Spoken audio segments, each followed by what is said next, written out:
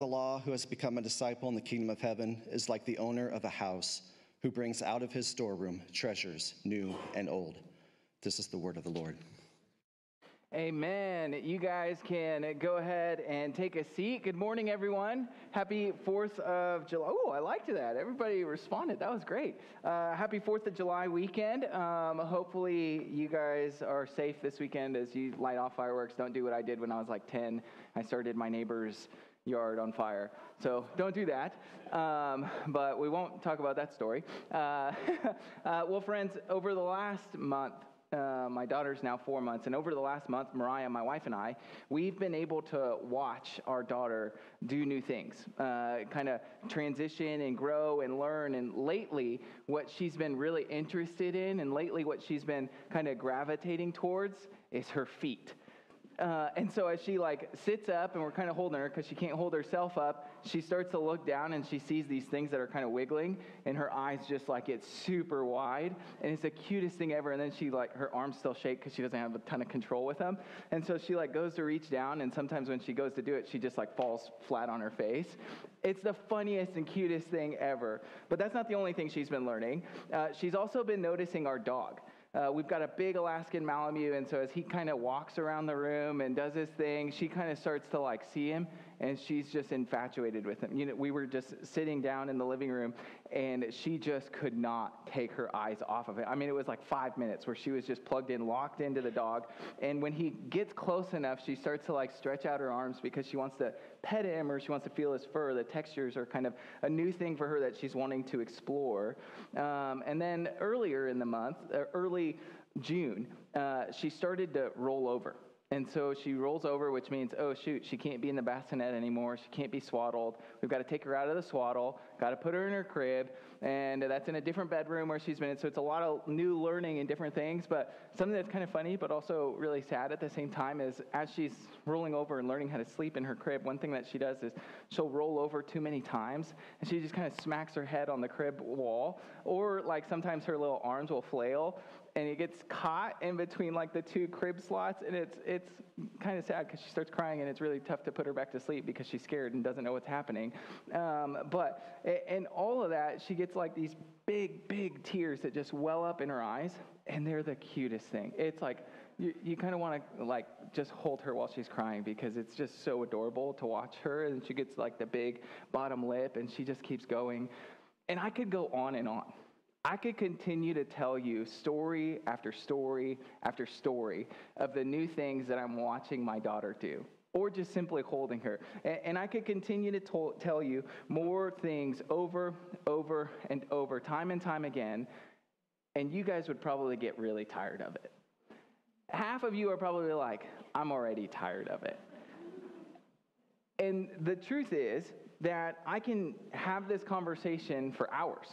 I can keep going. Story after story. I can show you picture after picture. My phone has just exploded with pictures. I got no iCloud data left because all I'm doing is just taking videos and pictures of my daughter constantly. And I just want to show her off, and I just want to tell people about her. And I have no fear at all being that dad who people are oh, how's your daughter doing? I'm going to show you a 5-minute video of her just grunting. And you're just going to have to sit there and watch it because I think it's cute.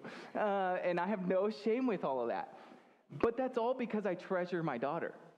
That's because I value her, I care for her, I have so much love and affection for her that I want to show her off to the whole world. I wanted to have a slideshow of pictures to show you guys, and I was they probably don't want to see that, so probably not. But the reality is we all have different things in our life that we hold and value and treasure that much. We have them so close to the heart, and they're clearly things that we would give everything for. I would lay down my life completely for my daughter. I would give up everything for my daughter and for my wife. And we all have different things, whether it's your family, whether it's your job, your finances, your comfort. All of us have these things that we grip and we hold true to ourselves, and we say, this is the thing that I treasure most in my life. This is the thing that I will give up everything for. And today, in Matthew chapter 13, what we're going to see is Jesus giving us 4 more parables to listen to, where he tells us that the kingdom of heaven, the kingdom of God, is worthy of everything. And what this scripture is going to convince us of and remind us of is the reality that we don't actually value the kingdom of heaven that much. Because we value the things in our life much more. We value the things of this world much more. And Matthew repeats this thing of the kingdom of heaven constantly because we need to be reminded of how valuable Jesus in the kingdom of heaven truly is. So it's a question for us then to ponder as we read and study Matthew chapter 13 to ask ourselves. The question I want you to ask yourself this morning is, what is your treasure? What is your treasure? So let's dive in to these first couple parables that Jesus gives us here, and let's just see what Jesus is instructing us. Verse 44. The kingdom of heaven is like a treasure buried in a field that a man found and reburied. Then, in his joy, he goes and sells everything he has and buys that field. Again, the kingdom of heaven is like a merchant in search of fine pearls. When he found one priceless pearl, he went and he sold everything he had and he bought it. So the first point we see in the scripture today is that the treasure of the kingdom of heaven, the treasure of the kingdom. So kids, I know you guys have your Bibles. If you want to open to page 950, I think it is, that's where we're going to be today. Parents, if you want to help your kids kind of find page 950, we do family Sundays, not because we simply just want to give like our kids volunteers a break or things like that, but we do family Sundays because we want to disciple our kids. We want to show them, hey, what's it look like to actually worship with the body of Christ? And this is why we gather here today. So if you've got kids, you can feel free to just track along with the scripture so that they can follow along with us. And we've been walking through the Gospel of Matthew for several months now. I think the last break we took was like in January. And so we've been continuing to just work through the Gospel of Matthew. In the last couple of weeks, we've specifically been in this section of parables. Parables are these stories, these illustrations that Jesus is using to explain and teach us and to show us greater meaning to what they're actually painting for us. And so as we've looked at these parables, some of them can be really confusing. Some of them we can read them and kind of go, I don't know what this is trying to tell me. They can be hard to evaluate and grasp. What is it exactly that Jesus is trying to show us through this? And Tom, who came and preached last week, he covered a bunch of them where he helped us uncover the greater meaning of some of those parables. And today, Jesus starts to end this section of the parable teaching with these last four parables, but they're different because they're pretty straightforward. You can read these and kind of directly evaluate and know this is exactly what Jesus is saying. It's not, you don't have to think about it too much when you read these. And so verse 44, he gives us this first parable where there's this man. He stumbles across this treasure in a field. He reburies it, and then he goes and he sells everything he has so that he can buy that land, so that he can own that treasure. Rabbinic law would have dictated that if a workman came across treasure and he lifts the treasure out of the field, that it technically would have had to go to either his master, who he was working for, or the person who owned the land. And so it can be kind of confusing to be like, well, why didn't he just take it in the first place? It's probably because he was a servant or he was working for somebody else, working in their field. So he reburies it so that he can buy the land, so that he could properly own the treasure that is there. The man doesn't just take it right away and kind of go, oh, I'm just going to run away with it. No, he goes about it kind of the right way as Jesus instructs us here. And this man clearly saw that this was of great value. He said, this treasure is greater than everything else I possess. I mean, try to think through, what is the one thing in your life that you would literally sell your house, your car, your hobbies, all of your possessions, your clothes? What would you sell everything for? Because that's what this man does. He said, this is so valuable to me that I'm going to go buy land that I probably won't do anything with, but I see the treasure and I'm going to go get that treasure. I value it that much. And in the ancient world, they don't have banks. They don't have somewhere where they can go put it in like a CD or a mutual fund and they can gain some interest on it, you know. And so they have to bury their treasure in order to keep it safe. If you go to Matthew chapter 25, there's the parable of the talents. And as we read the parable of the talents, what's the one guy do that Jesus kind of rebukes? He buries it, right? And so we see this is what they do to keep and protect the things that they hold with high value, is they put it in the ground so that nobody else can find it, so that they can keep it safe to themselves.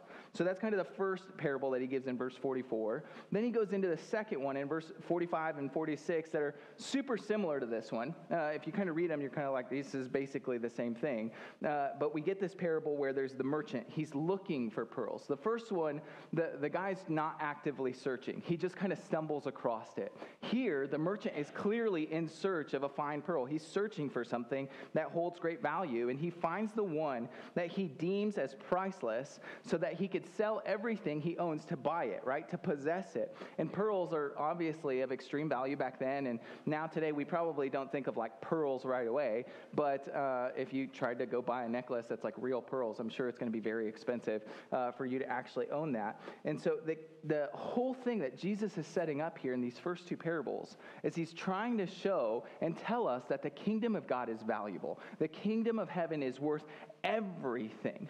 It's this phrase, the kingdom of heaven. We've talked about it before as we've been walking through the Gospel of Matthew. Just here alone in these verses, it continues to repeat that phrase over and over and over again. So if you've got your Bible, you got a pen, underline that. Make sure to actually notice, hey, what is Jesus drawing us towards? Because if something is repeated, that means it's important. That means he's drawing our eyes to it. And we clearly see the main theme that Jesus is trying to teach us and to examine and to point us towards is the kingdom of heaven and what the value is of that kingdom.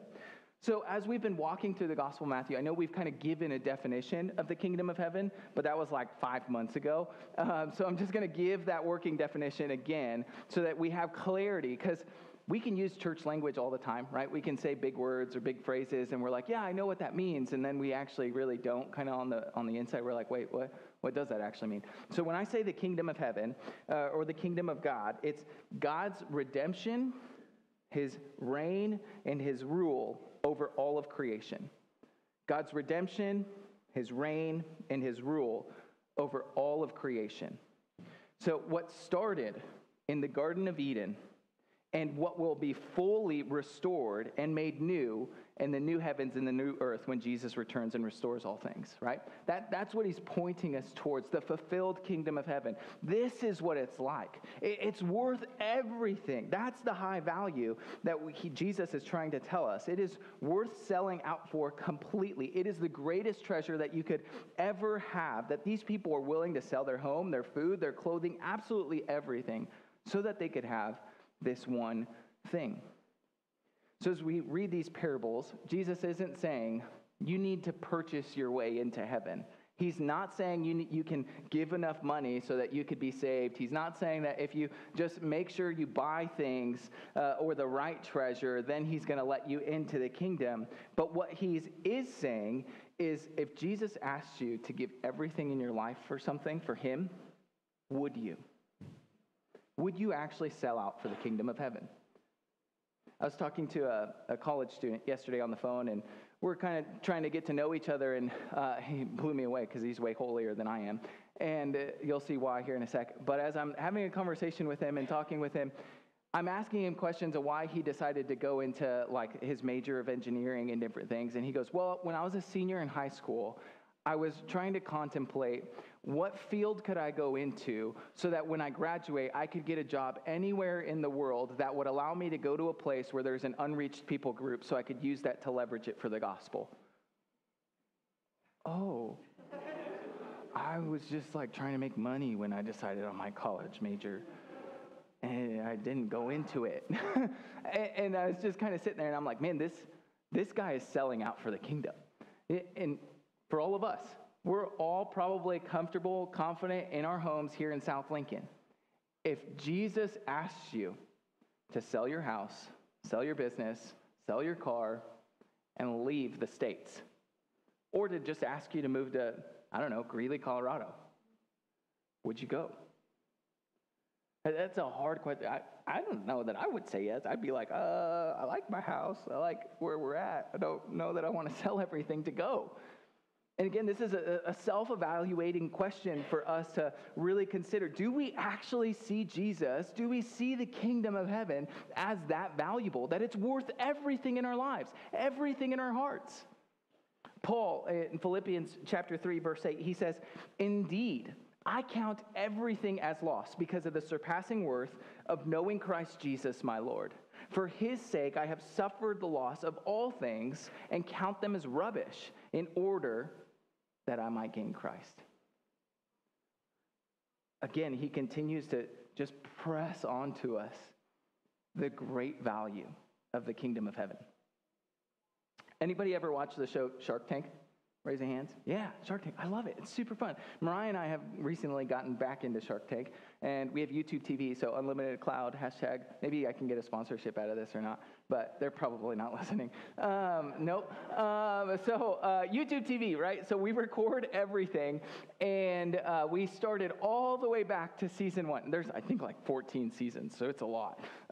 And it's just fun to just kind of listen to the different investors like bicker over things. It's also kind of fun to like go back and watch and see what stuff like actually blew up and what stuff didn't. But as we're watching Shark Tank, there's one thing that really irritates the panel of like investors, the sharks is what they call them. And it's when a business owner comes in and has this valuation on there because they say, "Hey, I want $100,000 for 10% of my company." And some people will come in and they'll be like, "I want $1 million for 3%. And they're like, "Are you kidding me? What?" And they get really irritated by these extremely high values that they're being given. And often the sharks just get so mad that they just kind of start yelling at them over it. But Kevin O'Leary, a.k.a. Mr. Wonderful, he's constantly the one who's totally ripping people to shreds on the show. And he's the one who really complains about valuations. He just thinks it's the most outrageous thing there is in the world when someone comes in and has like an extremely high value of their company, doesn't have a ton of sales or maybe no proof of concept or whatever it is. But then there's Mark Cuban on the other side of the room. And Mark Cuban doesn't even care about evaluations. He says it on the show. He goes, "We don't need to look at the valuation. What we need to look at is the product and the entrepreneur. And then how can we actually grow the business?" And so these two are constantly bickering. You know, Kevin O'Leary will kind of step out of an offer. He'll say, "I'm out," if he thinks the valuation's ridiculous. And then Mark Cuban will kind of swoop in at last minute, and he's like, "Yeah, I'll give you $1 million for 20%. And Kevin and Mark just basically bicker for 5 minutes on the show, and you're like, "Well, are they going to say yes?" You know, I'm like, I don't want to hear the bickering. But as you're kind of watching it, you're seeing, man, these two clearly value this differently. They want to look at the actual investment completely differently. So Kevin O'Leary, he's looking at it as sales, margins, and returns. Mark Cuban is looking at the company as a product, as people, and as growth. They're evaluating it completely different to see, hey, where do they want to actually put their finances? Where do they want to make an actual investment? Where do they want to see a return of value, return of investment, right? So we today, in our current life, one way that we evaluate how much we care about something is what we're willing to pay for it. You guys ever go to garage sales and you're like, "Man, those socks are really cool. I'll give you a quarter for them." And then that person's like, "No, these are my favorite socks, $5. Why are you selling socks for $5? But that's the reality, is we pay for something based off of what we value it as. So here's my question for you in the room today. What value would you put on your salvation? What value would you put on having fellowship with the King of Kings, the creator of the world, the God of the universe? What would you be willing to pay for it if it worked that way? It doesn't actually work that way. I love the way one pastor puts it. He says, "The kingdom is a treasure that is rich beyond a comparison. It's incorruptible, unfading, undefilable, eternal. It's like it's lying in a field of poverty-stricken, bankrupt, cursed world, free for us to take up." That's the kingdom of heaven. Jesus is right before our eyes, right in front of us each and every single day, where he's freely offering salvation for us to have eternity with him, for us to continue to see how valuable it is that we could have relationship with the true King of Kings. The God of the world has come to save people who don't deserve it at all.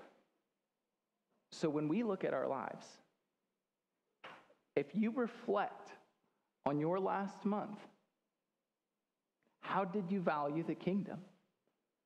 It's not a fun question to kind of ask, right? How did you value Jesus?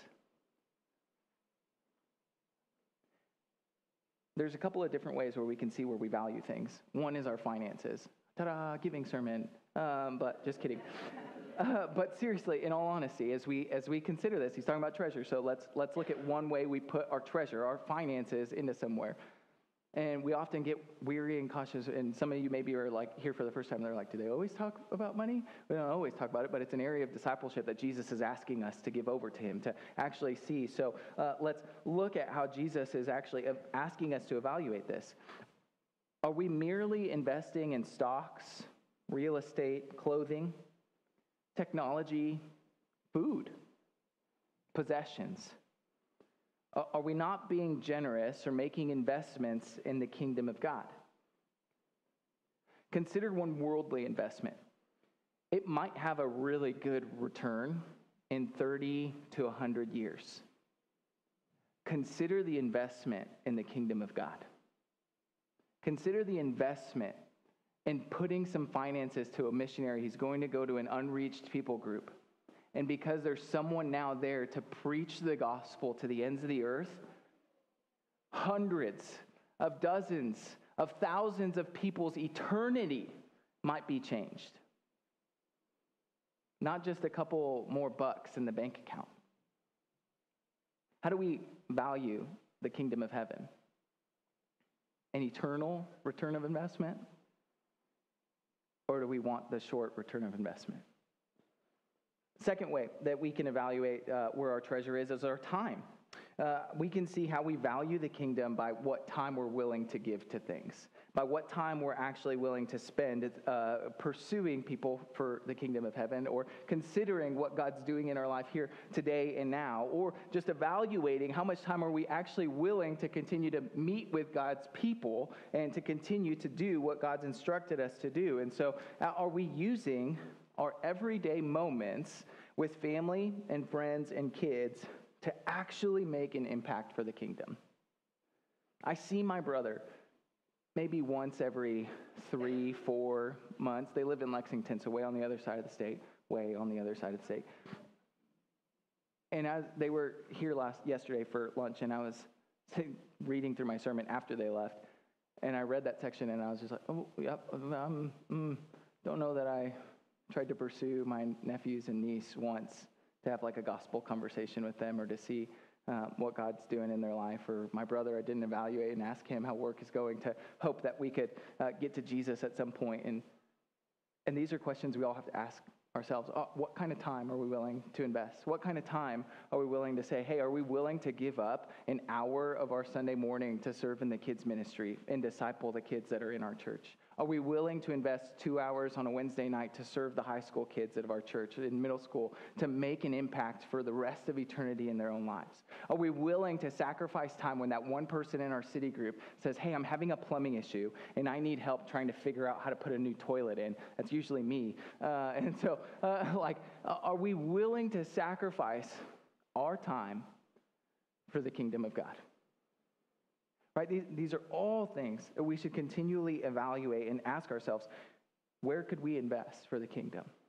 Granted, given the reality, making financial investments to secure yourself, good stewardship is a godly principle. So I'm not saying hey, you should never invest or things like that, but I'm asking, is that the only thing you're considering? Or is the kingdom of heaven kind of the first thing that you're thinking of? Right? Because that should be the lens that we should be seeing our entire life with what the scriptures continue to open our eyes to who Jesus is and how we can continue to go, therefore, and make disciples. Jesus is the greatest treasure that we could ever have. Jesus is the one thing that maybe some of you stumbled upon and had no idea you were even looking for something. And someone walked up to you and said, can I tell you about Jesus? Or maybe you were someone who for years was searching for that one pearl that you were willing to sell out for. You were searching after philosophy or religion or all these other things that are part of our world and trying to make idols for yourself. And then you came to see the greatest treasure in the earth, Jesus himself. Where is it, or where do we actually have our treasure? Because Christ is the greatest treasure we could ever find. The next parable shows us what the result of our treasure is. So let's read the next section, verse 47. Again, the kingdom of heaven is like a large net thrown into the sea. It collected every kind of fish. And when it was full, they dragged it ashore, they sat down, and they gathered the good fish into containers, but threw out the worthless ones. So it will be at the end of the age. The angels will go out. They'll separate the evil people from the righteous and throw them into the blazing furnace, where there will be weeping and gnashing of teeth. The second point is the result of your treasure. So now I can actually say I don't just give away the hard passages to all the guest preachers and Ricky. So as we look at this parable, we have this picture of a dragnet, right? It's out at sea. It's gathering all kinds of different fish. These fishermen, they go back to shore, and this is where they have to actually weed out, hey, where are the good fish? Where are the bad fish? What are the ones that we can keep? What are the ones that we need to throw out? This parable then is followed up by Jesus giving the clear explanation of what this means to his listeners, and he's teaching them and informing them about the end of the age, right? And in fact, Jesus uses this language actually earlier in chapter 13, verses 41 and 42. Jesus continues to talk about this. He says, the Son of Man will send out his angels, and they will gather from his kingdom all who cause sin and those guilty of lawlessness. They will throw them into the blazing furnace, where they will be weeping and gnashing of teeth. Almost identical to the same language he just used. It's repeated. So this dragnet is a picture of two boats who have this huge net in between them, and they're fishing along, and then they get back to shore, and that's where they have all the fish that are gathered, that is, they've been out to sea, and they have those large amounts. And as we consider this passage, and we see Jesus really is not sugarcoating it here. He is giving it plainly. He's saying, here it is. There is no kind of gray area for him as he's teaching them what it means that the angels are going to separate the evil from the righteous. Jesus clearly shows us here, hey, this is what's going to happen. The weeping and the gnashing of teeth. And we can see the emphasis with it, that he wants us to pay attention to what this is because it's repeated. And it's in relationship to what we treasure, to what we value. And so we can see he's trying to get us to actually say, hey, where is our treasure? Where is our value? What does it actually mean to be like a good fish or a bad fish? And the focus here is not on how to acquire the kingdom of heaven. That's not the focus of what Jesus is trying to show in verses 47 to 40 or to 50. But what Jesus is trying to show here, and what he's trying to emphasize, is the fact that there will be a judgment. There will be a day where the angels are going to separate everything, right? There will be this time where the righteous and the wicked will be sorted. And we can honestly read these passages and get kind of scared, or like, oh, I thought we were supposed to talk about happy stuff at church. I thought we were supposed to emphasize like a lot of these other things and just kind of walk away from that you were going to skip over that section and just get to the storeroom and the treasure. It's not a fear tactic that Jesus is trying to use. It's not a fear tactic that I'm trying to use, or that I want to just hammer and be like, oh yeah, I'm going to terrify you into the kingdom of heaven. But it's something that Jesus says, hey, this is real. Judgment is not a bad thing. It's a good thing, because that means we have a just God. That means we have a God who is true to what he says. So Jesus here shows that there's no middle ground. He doesn't say, hey, there's the good fish and the bad fish, and then the fish that I'll maybe think about later and kind of consider they're kind of good. He just says the righteous and the unrighteous. And as we sit here and we think, okay, that's kind of scary, that's heavy news, that's not fun to really consider and to think about, I love the way that John Piper kind of discusses this, and really how to discuss this with our kids and how to handle it with our kids and families. And I found this because it was like a kids article. I asked our kids ministry team, hey, how can we talk about this with our kids in the room to make sure that we're caring for them? And And Natalie sent me this article, and I was like, wow, that was good for my soul, not just for the children in the room. But as I consider this, he says it's healthy for us to actually fear death and hell. Because if we don't fear it, if we're not worrisome about it, that means we really don't care. That means we put no value on it, right? The fact that it shakes us up a little bit shows that we're like, whoa, we actually have to consider this. Like, this is a real thing that we have to think through and contemplate. And if we weren't, if we had no compassion or we weren't worrisome about this at all, it would show our hearts. It would either mean that we didn't think anything of Jesus, or it would mean we'd think it was all fake. But the reality of reading this and going, oh, that's kind of tough news, it shows us that our hearts are prompted to go, we don't want that. We don't want that at all. And the parable shows us what the result of our treasure is. So as we consider this in our lives today, the question, are we 100% sold out for the kingdom of God like the guy above or the merchant or the guy who's working in the field? Probably not. I'm not, and I'm a pastor. I mean, I can confidently say that I know my heart. I know what I value. I know what I treasure. I know what I commit my time to. I know where my money goes. And as I think about all that, and if I was just left to myself, I would spend it all on me. I'd constantly be buying possessions. I'd constantly be investing in things that were going to make me happy. But Matthew chapter 7 convicts me as I consider the treasure that God brings about there. And as we look at this, it's a reality that the things that we have that are part of this world are going to turn into rust and moth. They're going to be destroyed. They're not eternal. But as we consider the kingdom of heaven, it is. But because of that, we can read this parable, and I'm convicted. I read this, and I'm like, man, I should definitely be the evil person that's thrown into the blazing furnace where there's weeping and gnashing of teeth. But there's good news behind it all, because I remember the one who's actually giving this parable. I remember that Jesus himself is the one who was completely sold out for the kingdom. He's the only one who completely sold out for the kingdom, and he did it perfectly. And because of that, we could be saved by Jesus. We could have salvation in Christ. It's a free gift that we did not pay for. He's the one who paid the price so that we could have eternity. He's the one who made the great investment to continue to pursue people, to seek and save the lost, to give them eternal life, not by some good works or some deeds or cleaning themselves up or having the right Bible answers, but by actually seeing him as our true treasure. By grace, through faith, we are saved.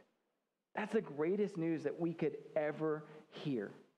That Jesus came to die so that we could have eternal life.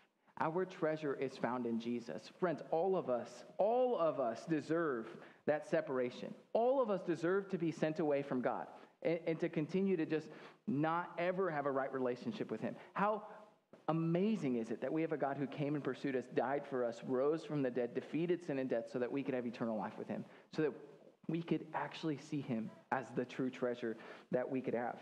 That treasure then, the result of our treasure, the result of our faith is to actually trust in Jesus. So my hope is that if you've never trusted in Christ, that you would put your faith and in your trust in Christ today.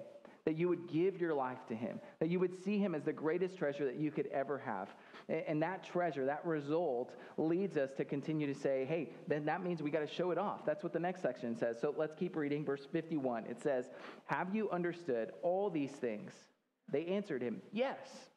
Therefore, he said to them, every teacher of the law who has become a disciple in the kingdom of heaven is like an owner of a house who brings out his storeroom, who treasures the new and the old. So the third point we see in the text is to bring out your treasure. Jesus starts this last section of parables here, and he kind of asks them, he's like, hey, do you understand? Because if you go back a little bit earlier, they don't understand some of the parables, and they're like, hey, can you explain that one to us again? So we see, okay, he wants them to actually get what they're saying, and he says, do you understand? And they all go, yeah. And then you keep reading the Gospel of Matthew, and you're like, I don't think they actually understood. But for whatever reason, Jesus just continues on here, and he concludes this final parable about the owner of the house who brings out the new and the old treasures, right? Jesus compares this to the scribes, right? The teachers of the law during that time. He's not referring to like the actual scribes who are present there, but he's saying, hey, you disciples, my disciples, people who have trusted in me, people who are following me, you are like the scribes. You are like the teachers. You know the old, you know the new. And when he's referring to the old, he's referring to the Old Testament, the Old Covenant. And here he's saying, you know the new. I'm teaching you the new, the kingdom that I'm bringing, the reality that you could have salvation in me, that I'm the Messiah. And he's saying, you're claiming to understand. And because you're claiming to understand, Jesus then sends them out, not simply to understand and comprehend, but to actually bring out the treasure and to show it off. To show it off. And so that's something for us to truly consider too. Are we simply claiming to understand? Or are we following through with then the charge to also show it off? We have the greatest treasure in the world that Jesus is asking us to give to everybody else. The good news of Jesus is not something that was simply to be understood and kept to ourselves. Our faith is never only for ourselves. Our faith is never just a personal faith that we keep to ourselves. Our faith is actually something that we should go out to the ends of the earth, that we should be going to our neighborhoods, our coworkers, our friends, our family, people, that we should be bringing out the treasure and say, look what I have. Look at this thing that I got. I love how Jesus gets into this. He says, do you understand? I think that's one of the greatest questions that I've probably read and sat with and studied. As he slows down, stops and says, do you get what I'm saying? And I think it's the same question we continually have to ask ourselves. Do we understand what's at stake? Do we understand the value of the kingdom of heaven? Do we understand who Jesus is? Do we understand the urgency of the precious jewel that we own that we could continue to give to the rest of the earth? Because if we truly understood, I think we would be like this homeowner who brings out his treasure and shows it off to people. I have this weird thing with an attachment to my possessions. I'm really fixated on the things that I own for whatever reason. I value them. I care about them. I know how much money I spent on it. And I try to treat them with care so they don't break. And so if someone's borrowing my things, I tend to like up front kind of just be like, yeah, that was worth a lot of money and I really like it. And here's how I take care of it. And here's everything I do with it. And I say that all without kind of I'm like being passive aggressive a little bit with it. It's probably not good. But I'm doing it all because I value it. And I'm like, please don't break my stuff. Don't mistreat it, please. Like, I really care about it. And it could be literally like a pair of socks. I don't know, like the garage sale person. But as I'm sitting there, I'm contemplating and thinking about this, and I'm like, man, I have this weird attachment and idolization of the things I own, and it's because I find them so valuable. I want to protect them. I want to care for them. And at the same time, as I think about, like, the kingdom of heaven, man, I usually bring out and show off the things that I love. If I got like a new TV, I'm probably inviting everybody over. Hey, let's come watch the game. Everybody come downstairs. I got a new TV. You get a new car, guess what you're doing? I know you're posting that on social media. I know it. You buy a house, guess what? You're going to take that cool little family picture where you're outside and you're like, we're homeowners. Because you bought something that you invested in and you value it and you want to show it off to everybody. You start hosting people. You want to give them tours. You want to show. I bought a new Bible and I get really excited about my Bibles for whatever reason. My wife makes fun of me for it all the time. And I got a new one and I had my city group over and I was telling a couple of guys about it and I was like, oh, they're here. I got to show it to them. So I like ran over to my office and like I grabbed it and I brought it out. And I'm like, guys, look at my Bible. And they were just kind of like, oh. Well, it's pretty. And I was like, oh, it's like this crazy goat skin and blah, blah, blah. And they just don't really care because I value, that's what we want to do with the things that we love, the possessions that we have. It's the same thing with my daughter. I want to show you all the videos, all the pictures, all the weird little cute grunts that she does, all the times that she poops all over the house. And it's just like, it's so cute because I care about it and I treasure it so much. How much more do we treasure the kingdom of God? How much did Jesus treasure us so much that he sold out completely and gave his life to pursue us so that we could know him because we need him? How much more do we look at what Christ has done for us and look at people who don't have him. Like when I see people who maybe don't have like the lawnmower that I've got, I'm like, you got to have this one. This one's going to give you the greatest cut on your yard. How often do I actually think, oh, like you don't have Jesus, you've got to have Jesus, or else your eternity is just separated from him eternally. How much more should we value the kingdom? When we read this passage, it's clear. The argument is, we don't.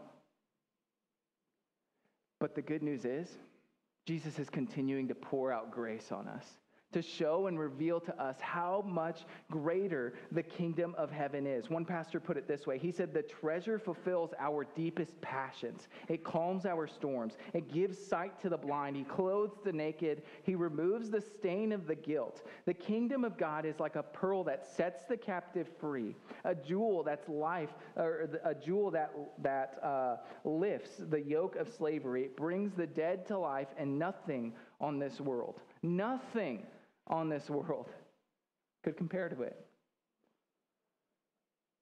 Friends, Scripture time and time again tells us God so loved the world that he gave his one and only Son, so that whoever believes in him will not perish, but have eternal life. Would you give your children for people who have walked away from you? Would you give your greatest possession for people who have abandoned you? God proved his love for us, that while we were still sinners, Christ died for us. What amazing news. That we have a God who sold out so that we could have eternity with him. He gave his life so that we could know him, be in a relationship with him. He paid the price so that we could inherit the kingdom of God. He was willing to pay the price with his own blood. Not because he needed us, but because we needed him. I love that Jesus doesn't challenge the disciples when he knows they're wrong. It's not like he doesn't. He knows that they don't understand. But he doesn't care about that. Instead of challenging them on where their hearts are actually at, he charges them. You understand? Sweet. Go show it off. Go tell the world. Go be the homeowner who puts the picture on Facebook who says, I got a house. Look at it. Come over. I want to have you over for dinner. We close in 30 days. So for us today, church, the question to ask ourselves, do we understand? Where's our treasure? Do we value the kingdom of heaven? Is Jesus the greatest news that we have? Then let's bring it out to share. Let's pray. Jesus, you are the greatest treasure. Whether we comprehend it or not, we know that it's true. Lord, I pray that in our hearts that you would move in such a way that you would stir our affections for you. Jesus, would we see that you are undefiled, unending, completely eternal, the greatest gift that we could ever receive, and that the things of this world are just temporary. You know, these are investments that are here to help us here today, but would we not make idols of them? Would we use them for your glory? Would we actually use those tools to continue to move forward and bring out the greatest treasure that we have, God? Would you give us hearts that see you as the greatest treasure that we could ever receive, whether we stumbled upon it or whether we were searching for you for years? God, I pray that you would continue to open our eyes and our hearts to value you as greatest of all, Lord. Would you do that in our hearts? Would we truly understand? It's in your name. Amen.